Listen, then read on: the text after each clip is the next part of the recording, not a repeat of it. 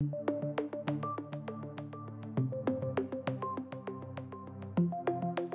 planets and moons in our solar system are rather hostile.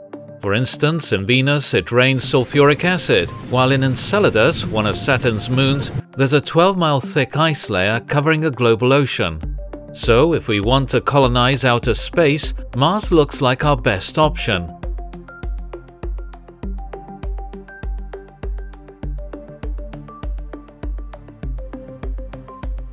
There's a range of building options from ready-made modules to taking advantage of underground cavities.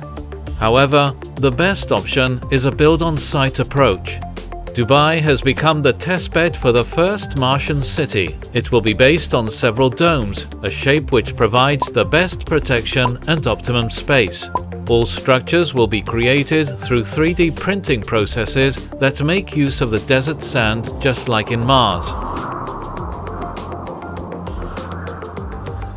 The first stage will see a cover put into place to protect the machines at the building site.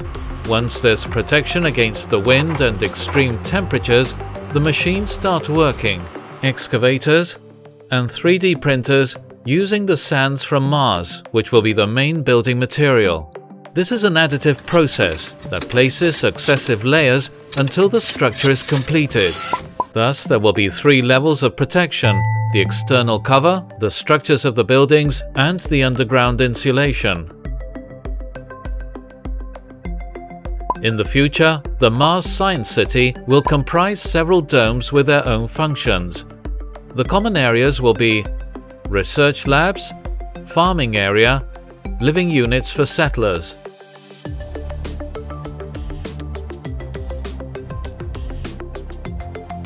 The modular design has the potential to house new interconnected domes as the population grows.